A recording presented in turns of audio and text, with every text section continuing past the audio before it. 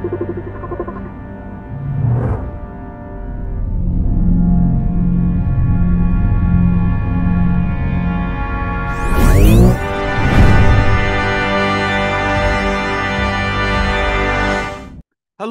fellow travelers, and welcome to the Diversion Stars podcast. How are my loyal listeners? Thank you for continued support. And remember, click the subscribe button, everybody. This is a special episode because aboard the mothership is Melissa Ponzio. You know her as Melissa McCall on Teen Wolf. Now we discuss the upcoming Teen Wolf movie. Now come aboard as we go traversing the stars. Hello, Ms. Ponzio. Thank you so much for coming to the Traversing the Stars podcast. Oh my gosh, thank you for having me. It's a pleasure. It's an absolute honor. You are fantastic. So thank you so much for coming on the show. Thank you. So I always start off with a question of inspiration. So what inspired your love of acting and who your earliest influences? Ooh, great question. I guess my earliest influence was one time I was on a family trip up in New York and I actually saw a movie being filmed on the streets. Nice. And we were sitting at an outside restaurant kind of patio area. And in my child's mind, we were there for lunch. But my pop was like, we were there for 6 hours. I couldn't get you away from that table. And so that was like the first real memory of, gosh, what's that about? And who's moving all that around? And I want to be that. And that looks like fun with a big camera. And then, of course, I saw Sigourney Weaver as a young girl in Aliens. And I remember as a little girl wanting to be her, and then also wanting to be that big thing on the screen. Like, what's that about? And then as I got older, my mom was a model and an actress when she lived in New York when she was younger. And I remember telling her that I had dreams and aspirations. And she was like, go get a degree. And I went and got a degree. And then she's like, go get a job and make money. And I did that. And then she's like, do you have enough for health insurance? And I'm like, Mom, are you saying all this because you don't believe in me? And she's like, no, I believe in you. And it got to the point where I was actually working in news and I was acting at the same time. And one of them had to give. And I was like, well, I'm not going to be Maria Shriver. So let's just put that on the back burner and try this acting thing full time. And so I've been a full-time actor since then. So do you remember what movie that was that you were watching when you were 6 out of curiosity?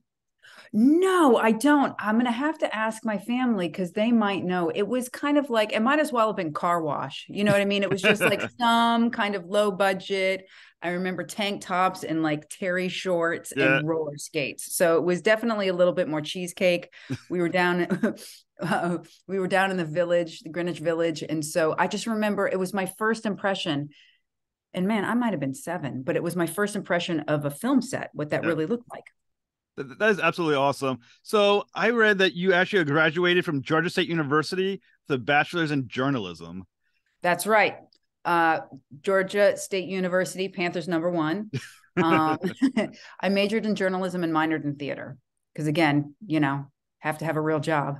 And I was very lucky. I actually worked for the CBS affiliate here in town in Atlanta for 3.5 years.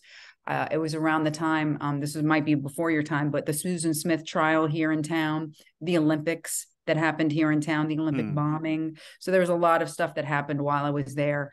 But, my love for acting prevailed over anything else. Also, news is really hard. You have to be smart. And I'm not that smart, dude. Just not. I'm not. I'm allergic to responsibility and not that smart. A perfect job for an actor. Just kidding. Yeah, perfect. So when you thought of a backup, I guess your backup was in a way journalism, though your minor was theater.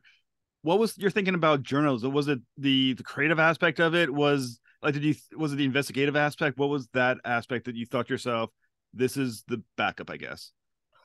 Well, I don't know about you, but when I was in high school, you have that dream that is just like bullshit dream. So I thought that I was going to be an Olympic diver, even though I had never dived before. And then my best friend at the time, she was going to journalism school. And I was like, well, that sounds interesting. Maybe I can do that. Maybe it's a bridge, journalism, communication into film and theater. And back in the day, they didn't really have any, I had to stay local. I had to stay in Georgia and they didn't really have any magnanimous film programs here. So Georgia State was something that was being provided, and also real life work here in Georgia. So I was able to do commercials and corporate training videos and, film and television very, very rarely, because we didn't have a robust film market until many, many years later.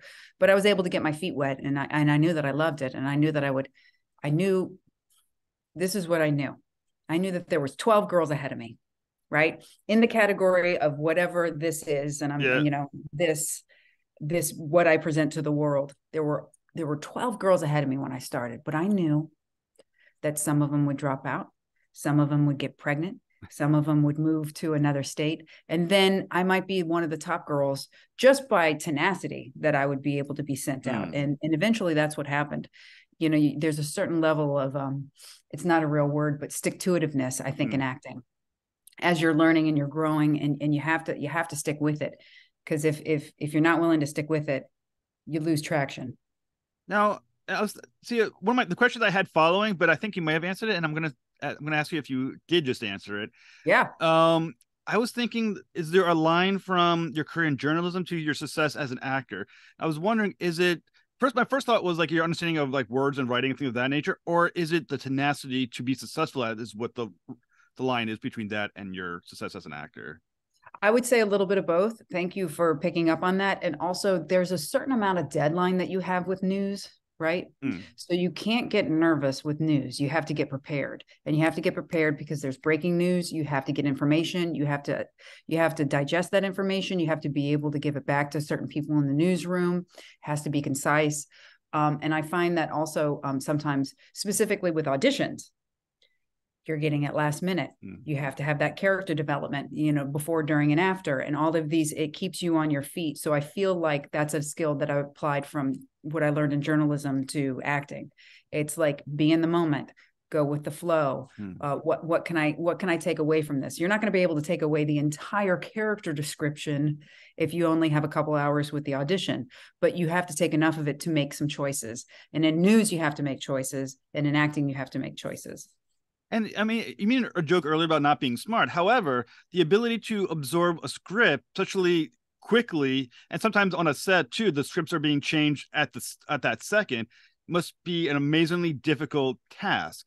So yes. How did you acquire that? I mean, is that once again, it's because you have felicity with words? How does that work? Well, good question. I think it's, everybody has their process. And it's kind of like ingredients in a cake, right? If we were all on a baking show, we all might get the same ingredients, but you might put a little bit more cinnamon in it, right? And so it's the same thing with a script. I'm looking at it and I'm making decisions that might be a little bit more comedic in nature. You are looking at it and you're like, I see the drama in this, and somebody else sees, whatever they see in it. And so once, I believe, you start seeing the points that you want to pull out, that's kind of what crafts the backbone of what you're doing. And everybody has their own process of how they memorize or how they like to work the page or not. Or some people like to put on accents. Some people like to put on a hat.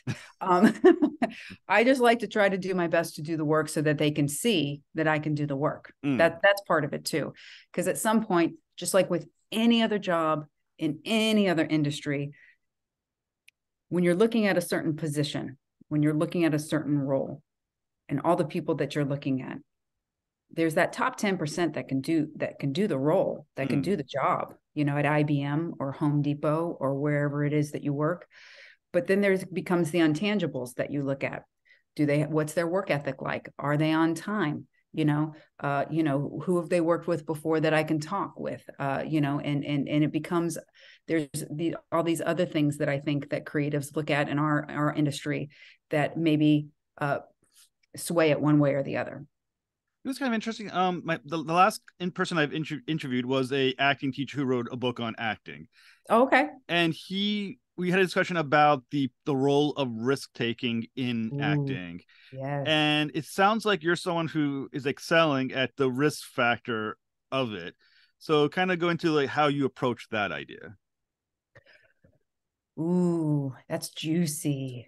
That's juicy. I'm going to have to go back and listen to that one. Yeah, there's just innately a certain amount of risk in acting, because every day you're going on a job interview. And every day you have to be a certain level of vulnerable. You're not just hiding behind a resume. You actually have to go in and present yourself. And on some level, yes, you're doing a character, but also I'm standing in front of you. You're looking at me. You're making judgments about me and what I'm presenting. And so, it's just a risk, I think, to walk into any room, what we do for our careers. As far as taking risks, those are like the little choices that you make to stand out, to show the little bit of salt and pepper that maybe you can put on it. And sometimes you're really wrong. One time I was doing this audition, and I think the name of the project at the time was The Travelers, and it was about, forgive me, this family of quote unquote traveling gypsies that went around and kind of were conning people. And they were kind of like I don't want to use the wrong term, but the Black Irish, meaning look more like me than the typical. So and I was like, oh man, I am going to nail this accent. First mistake. So, I go and I try to learn this Irish accent or, for, a 24-hour period. And I try it out at a motel that I'm staying at. And they're like, are you from France? So already like the universe is telling me I'm not doing the accent right. So I go in, but I'm committed to it. You have to commit to your choices, right? You got to commit to the risk of it. Yeah. So I was committed to this accent. And so I go and I do the first audition. I'm in the room with the director and the casting director. And casting director was like, okay, well, they've been in the States for 150 years. And all of a sudden I just deflated. I was like, oh, wonk, wonk, wonk, wonk. There goes my choice. And it was the biggest choice. And then as an actor, you've got to recoup. You just got to not even think about it and just go on to the next thing and say, yes, okay, accent gone. Now I'm presenting myself in a different way. But there's risks if you do, and there's risks if you don't, if that makes sense. Oh, it totally does. And like I said, I'm often glad I'm not an actor, because one, I'd be bad at it. And two, the challenge of the audition just seems overwhelming. Because on the one hand, like as you mentioned, you got to take that risk and do something that might be unique. But you come out of your comfort zone too much, as you just mentioned, that's also could be a mistake. So that's a hard needle to thread, it sounds like. It is. That's very insightful. But, it's also a muscle memory, when you're looking at somebody like an athlete, when you're talking about a basketball player that makes 10,000 free throws, or, some like a bicyclist or somebody that, has to have, there's a particular skill that's involved with what other athleticism that they're doing. You have to do it over and over again. And that's kind of like auditioning. It becomes a muscle memory. Your memorization process becomes a muscle memory. And maybe you can hold that, that copy in your head for 2 hours, or maybe it's 2 days, but we're lucky to audition, and we're lucky to audition so much that it becomes a part of our skill set. I think it's harder if you have one audition every 6 months, because then, boy, aren't you ramped up? You're like, I haven't had an audition in 6 months, and this is going to be the icing on the cake, and I have to do really good, and I have to wear this shirt. And then you're all of a sudden you're generating all these other things other than just the work. I mean, I'm gonna make a bad comparison here, but it sounds like something that I experienced some years ago. I used to do commission sales for different stuff. Yeah. I mean, it's not the same as acting, but my thought was, I learned, or I've kind of figured out, the more I seem to want to sell something, the less the person I'm trying to sell wanted to buy it. That's right. And I'm guessing that's the same issue with acting, which is a bizarre truth. The more you want something, the less you're going to get it. Right. So the surefire way to get what you want is to get rid of the want. Right. If you ask other actors, there's this strange Murphy's Law that happens. It's always the audition that comes in late, that you don't have time for. You can't take a shower. You're going to have to put it on camera while you're driving the car. It's always the ones that you don't care about it. You don't want it. Those are the auditions that you book, because you're not asking for anything in that moment. You're not asking for the role. You're just delivering a gift. It must be an amazing skill to get yourself mentally almost in that level of relaxation where you find an indifference, like a desire, but like an indifferent desire. Right. So I find that to be this. As an actor, you're given a script, or you're given a particular scene, and you work on that scene, and you see it in your head, and you know all the beats that you're going to do, and you go in and you perform that audition. The first time you perform it, it's yours, right? Because I'm presenting this. This is what I have made. And then the second that somebody contributes something in the room, it's theirs. It's somebody else's. So, you have to be very passionate about what you're giving. And then you have to be kind of indifferent when you're actually getting direction. And you have to take that direction and give it back and leave everything on the field. The best feeling that I have is when I walk out of a audition and I want to do it again. Like I feel lifted and energized. And I was like, oh, that's fun. That was so fun. Let me do it again. That's when I know that I've done my job as an actor. Now, since we've kind of recently gone through COVID, I assume a lot of the auditions now are all on camera. Is that helping you or hurting you? Because once again, you can edit, you can stop it and try it again at the same time. You don't have that, counter with the actual people who are there or even able to watch their reaction watching you. Self-tapes are kind of the way of the world now. And I believe that it takes away a little bit of the performance dimension. And it also allows us to be very lazy. Like the collective we. I can only speak for myself. There's a lot of times where I'm doing an audition and I might have my pajama bottoms on. I wouldn't normally be doing that if I was walking into a casting director's office. Man, I'd be looking slick. I'd have on my boots, my special jeans. I would have taken a shower, and so in all of that process, you get to a certain level of performance. When you've got your pajama pants on, are you as committed? Yeah, you're comfortable. So and also just being in front of somebody and really being able to get that energy of what they're liking, to be able to read the room, that's a little bit gone. I'm lucky enough that I'm able to put my self-tapes on with my partner, who's an actor as well, Kenny Alfonso. And, and we're able to get each other going by way of energy wise and connectivity. Not everybody has that ability. Sometimes even you've got somebody on a phone and you're recording off your computer and, you really have to use your imagination. Well, now that you're the Melissa Ponzio, I mean, it's got to become easier now to do these, because once again, you have this long successful career. As we're about to say, you're Melissa McCall from Teen Wolf. Does that reputation help you now in what you're doing? Well, you're very kind to say the Melissa Ponzio. I'm the last Ponzio, so I'm going to take that as a huge compliment, and I'm going to stand proud in it. So thank you. No, it never really gets easier. You just, it breeds a bit of more confidence in the work, because I feel like I have had some validation from all the work that I've done on Teen Wolf and all the work that I've done on Chicago Fire, and the fact that they keep asking me back or any actor back, that is the biggest compliment, because we like you, the audience likes you, they want you to come into their living room every night. And that is a huge thing when you're welcomed like that from a fan base. But yeah, you still, at the end of the day, we're still just actors trying to get the next gig, as simple as that is. And we're committed to it. We're committed to finding that next gig. And I even think, even when I'm talking with people that have been on shows for a very long time, there's always the trepidation of, this could stop at any moment. What's my next thing? How am I going to survive? Well, you're going to survive on the tens of millions of dollars that you got from your network show, but that's not how we work. We're always looking for the next thing.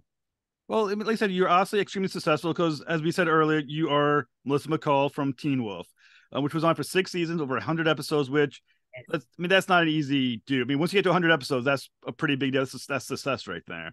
Huge. So going back to, I think it was 2011 when the show first aired, how did you get involved with Teen Wolf, and what interests you in the character of Melissa McCall? I was out in Los Angeles and I got a call from my best friend here in Atlanta. Her name is Tiffany. And she's like, hey, have you gone out for that Teen Wolf thing yet? And I said, no, I don't know anything about it. She said, you look just like the kid. You look just like the kid. You gotta get in on this. And she had auditioned. She was an actress, but she is Snow White to my Rose Red. We are completely different characters. So, I made a couple calls and I was able to get in out in Los Angeles, and I was able for them to call me back. And I tell this story freely. I get a call on a Thursday from my managers, and they're like, hey, so here's the deal. You're not the first choice, but the other actresses don't want to go to Atlanta to work. And I was happy to go to Atlanta because it was my hometown. Right. And they were like, well, don't worry about it. It's probably only 2 or 3 episodes with the parents, and then they'll write the parents off and the kids will rule the world and that'll be it. Well, that obviously wasn't it. We were 100 episodes strong, and, Jeff Davis was very, very kind and insightful to write the parents into what was going on in Beacon Hills, to lift the curtain a little bit. So, to be honest, I didn't even have Teen Wolf on my radar until my friend called me. My dear, dear friend called me. And then when I read the script, I knew Teen Wolf from Teen Wolf the movie, Michael J. Fox. And I was like, well, how's this little ditty going to go on MTV? Because at the time when I read it, I was like, well, this is Romeo and Juliet with werewolves. That's what my impression was. Darker, though. Darker than anything that I thought, I had seen on MTV for sure. And so we were here shooting in Atlanta for that first season, and they kind of left us to our own devices, so to speak. And then when it premiered, holy cow, amazing, amazing response, amazing feeling. We had no idea. And to this day, grateful for every moment, grateful for every person that's watched it, grateful that we get another chance with the Teen Wolf movie coming up here in January. It's a double dream come true to not only make a show for 100 episodes, but then in some capacity to be asked back again. We've been asked back to people that really enjoy what thousands of people have created. It's not just the actors. It's everybody that is boots on the ground. And I mean, the cool thing about Melissa McCall is that she's had a very impressive character arc over those 6 seasons. Now, how much of that was told to you at the beginning, like, oh, by the way, this is where you're planned to go? Or was it kind of, this is the next script, and eventually you figured it out that this is where you're headed? It was the second version of that. It was much more, Jeff Davis is our captain. And I think that he understood and he knew where we could go, not only through each season, but all the seasons as a whole. And so we were along for the ride, episode to episode. And you're right. All of our characters were written not to just, what does Jeff refer to it as? Take a meeting. When 2 people are in a room and they're just talking as if we're taking a meeting. I mean, we were involved. We were out there. All of our characters were, and we got a chance to do a lot of stuff, a lot of different situations, and it all contributed to, this wonderful world of Beacon Hills and everything that implies. Now, if you had known the arc from the very beginning, were there any decisions you would have made differently, or anything that from the beginning to season 6 and as your character developed, or did it basically come out the way you kind of guessed the character was going to head in that direction? Good question. I think at the beginning of season 4, I was lucky enough for Jeff and the writers to reach out, and we talked about like what, in my opinion, after going through all of those seasons, like what would be next? What could I see next for the character? And I was very happy with where she was being written and how she was being written for. But the 2 things that I said was, would love to have more comedy. I always love slipping a little funny in there. And then the other thing is, they were asking about love interest at that point. And I remember saying very clearly, does she need to end up with anybody? Like, why can't she just be a single parent working really hard for her son? Nobody says that, the fairy tale can just be, I'm here alone with my spaghetti in my house that I pay for. And that's a really good feeling, Right. They didn't necessarily take that as a suggestion, but that might have been an interesting end, all of these parents coming together for their children and not necessarily coming together for love or dalliances. But, I'm very happy to have had more boyfriends and more relationships on the show than any of the other girl characters. I'll tell you that. I think what everyone loved most about your character, Melissa McCall, is the relationship between the mother and her son, Scott. And obviously, for those who don't know, I hope this is not a spoiler. He's the alpha. He becomes the alpha werewolf. He's obviously potentially quite dangerous. So, from a mother's perspective, how does she balance potential fear with this what Scott could be with the love that she has for what she remembered him being? Well, I think that that is probably the definition of unconditional love. Mm. Also, she had an entire lifetime with her son to know who he was innately, what his nature was innately. And just because there's another level to it now that he's a werewolf, yes, that changes, I think, certain aspects of a person, but not your core. And I think that that's what was proven in the 6 seasons and the 100 episodes, is that Scott had a core that resonated through any of the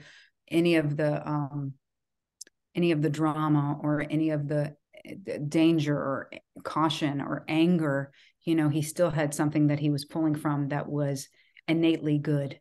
And so I hope that moms can feel that with their children. And so, yeah, I'm sure there was probably, if I really had to think about any particular instance, there probably was, caution, because I remember when he revealed himself in season 2, Jeff kind of did write a scene where we were kind of we were between a door. We were both on each sides of the door. And he was like, Mom, you're going to have to talk with me sometime, kind of thing. And I was kind of behind the door a little bit. So I think that, in any relationship, when you drop a bomb like that, you have to give the other person a little bit of time to process it. And I think that was shown to happen in the show. And, and then it was game on. Like, now we're on the same team. Now that there are no secrets, now we can work together. Now, another part that started interesting about the relationship between, once again, Melissa and Scott, is the issue of protection. Obviously, Scott's goal is to protect the town from bad werewolves and things of nature. Melissa is one kind of agrees with the idea of protecting the town, but she's also the mother of Scott. Where's the line between knowing what he needs to be doing and also the idea of concern about getting the danger her son putting himself in trying to do this? Does she prefer him, not being involved and take the risk to the town, or would she be like, or does she think to herself, this is what must be done 100%, I'm all in helping him do this? I think it's the latter. I think it's the more of the support, the mother's support. There was one time when I questioned if she should come at him really hard for making a decision, what I perceived as a bad decision. And Jeff was like, no, you're the unconditionally loving mother. You're always going to be there. You're always going to find a way through it. And so, and I took that to heart. I was like, okay, well, then that's the lane that I'm going to stay in. And so to answer your question, I think it's 100% support. It's 100%. I know what he's in his lane and I'm in my lane, and and he'll come over and ask if he needs more than what I'm giving him as a mom.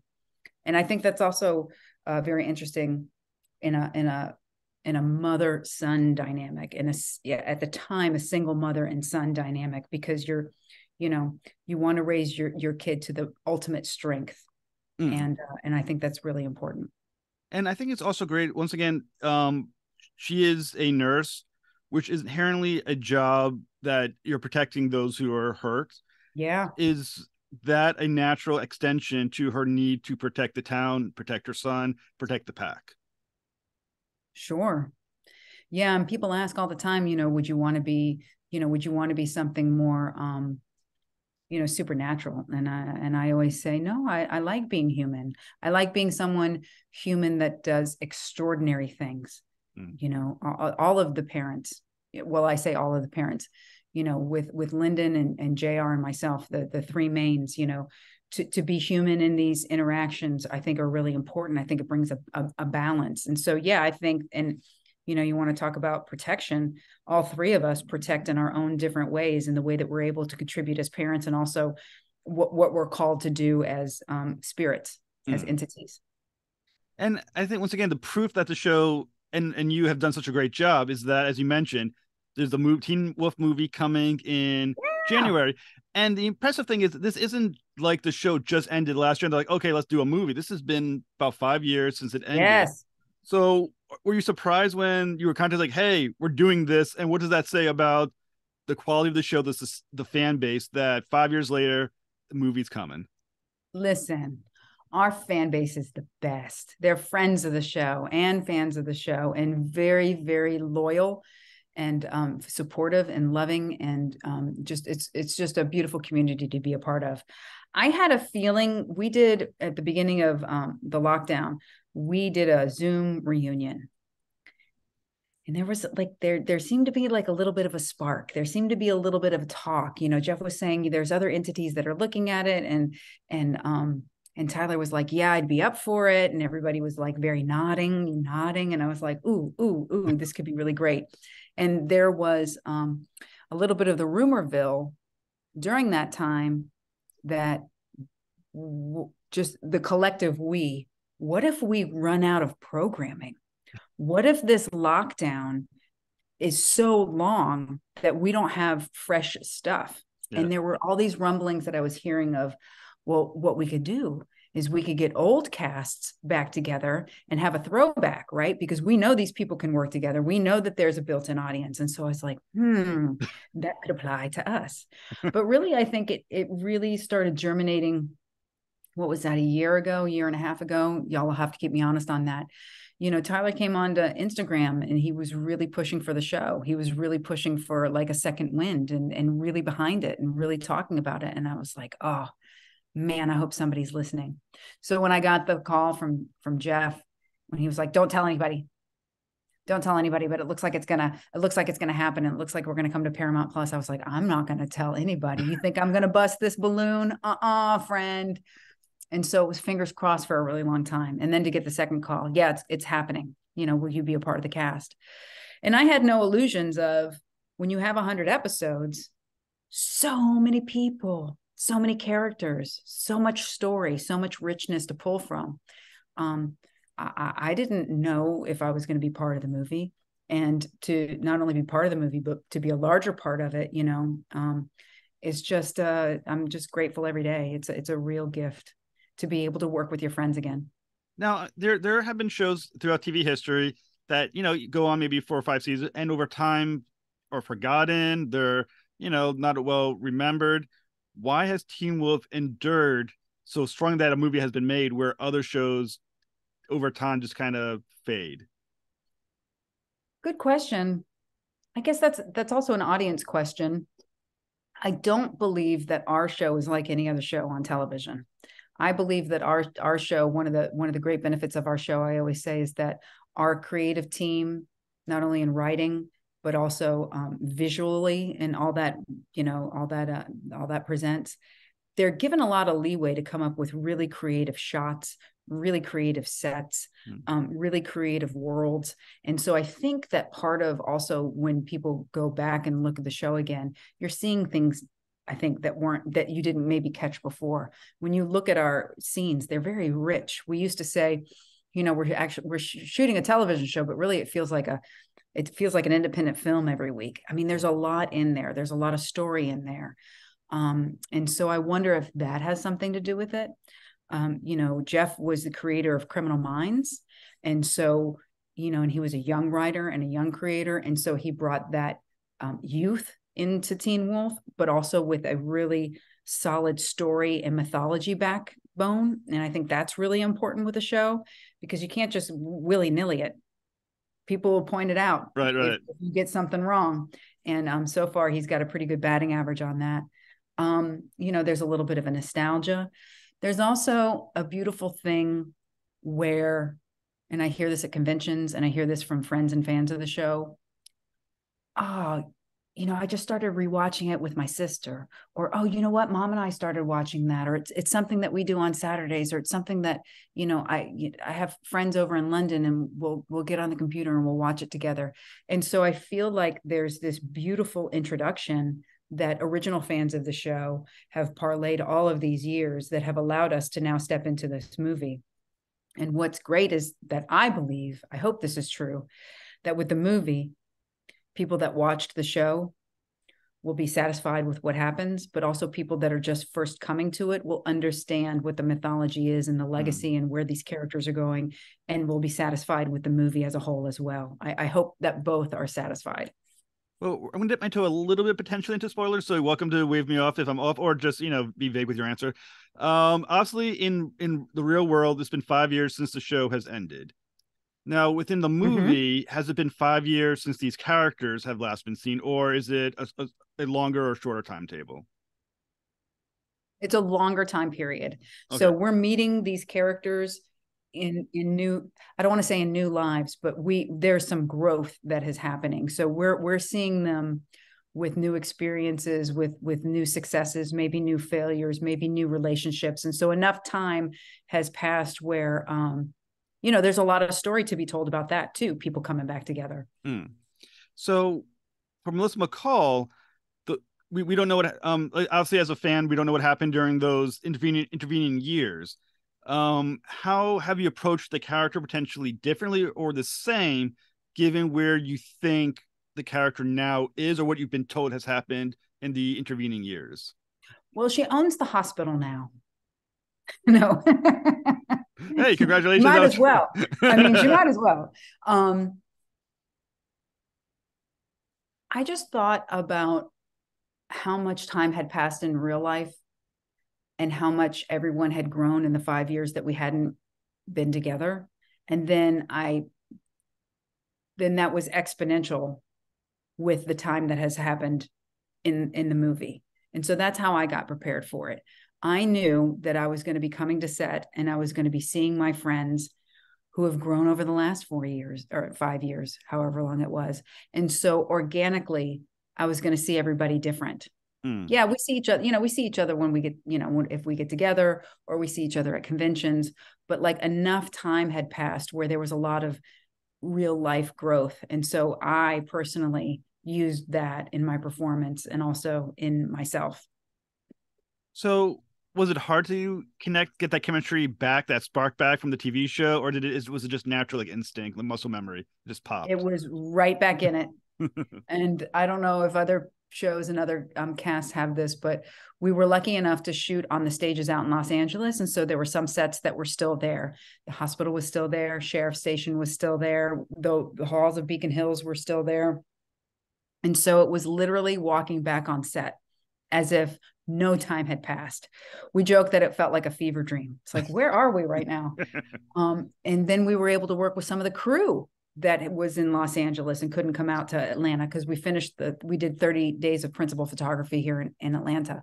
And, some of the crew came and worked on it as well. So it was this beautiful bookend of season 1, actually 1 and 2 was filmed in Atlanta. And then we had all this in the middle. And now here we are coming back to Atlanta to do the Teen Wolf movie. And so it was really wonderful. And we're all friends. We're all a beautiful friend family. And so we were able to step back into that pretty easily. And it was just a joy. It really was. So what can our listeners and the fans look forward to in the movie? Like, can you give any hints of what we're going to be excited about seeing? Ooh. They did a really good job of incorporating as many characters as they could. There's a bit of past, present, and future in it, which I think is hopefully for Teen Wolf movie part 2, the second one, let's all hope, fingers crossed. I think that we've waited a long time for this. We've hoped a long time for this. And now that it's here, I hope people see it for what it is. It's just a huge gift to be able to come back and see everybody again and experience, that magic of what Teen Wolf was. And I hope that we captured it again. I really do. Which is kind of funny because I was about to ask you, I know it's early to say, but does the movie have an ending that's going to suggest a sequel potentially? I think that no creator wants to close the door, right? Yeah. So there's always like a nugget.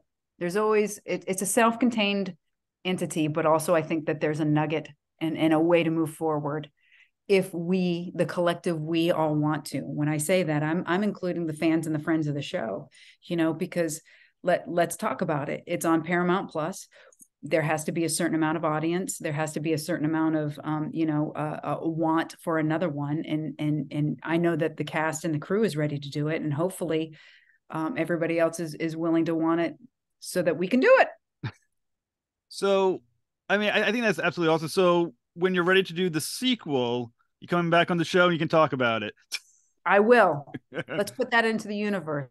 Yes. If everybody will tune in January 26th on Paramount Plus and just, enjoy. And I hope that everyone enjoys it, watching it as much as we did filming it. And I hope that this is just shades of things to come. And I want to point out to my listeners, anyone watching this interview, early viewing numbers on streaming shows are what matters the most. So if you're going to watch immediately. Okay, I didn't know that. Thank you. It was an interview, not an interview, but I saw an interview with Neil Gaiman talking about the Sandman and talking about the potential for a sequel. And what he was saying was, and Netflix, and I imagine it's probably true for most, it's the early viewing numbers that tend to have the biggest push on whether something considered successful or not. Okay. So early viewing numbers, most important, guys. Tune in the first day it comes out. Thank you. Yes, please. Thank you. Ms. Ponzio, it's been. Thank you.